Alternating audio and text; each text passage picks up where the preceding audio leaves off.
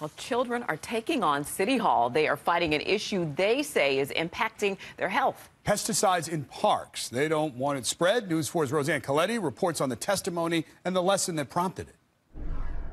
This land is my land. Not the sort of testimony usually heard in the New York City Council chambers. Hey, hey, ho, ho, toxic pesticides and herbicides have got to go. The young witnesses from PS 290 pushing for a measure to limit pesticide use in city parks.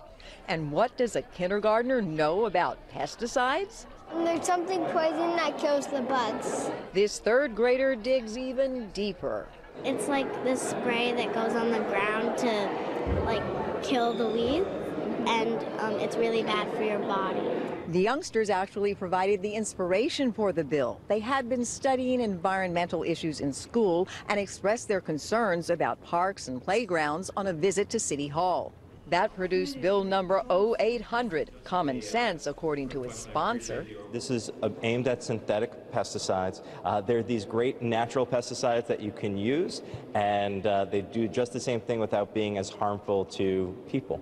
But unnecessary, says the Parks Department. It testified New York City already has a very tough pesticide law, regulating what may and may not be used. No, we don't use any pesticides in playgrounds, directly around playgrounds, picnic areas, places where we know people are going to congregate. They're going to roll on the ground. They're going to do what kids do in public spaces. The measure has not been an overnight success. It has taken more than 2 years to reach the hearing stage. But if it does pass, little voices certainly helped it along. This land was made for you and me. Roseanne Coletti, News 4, New York.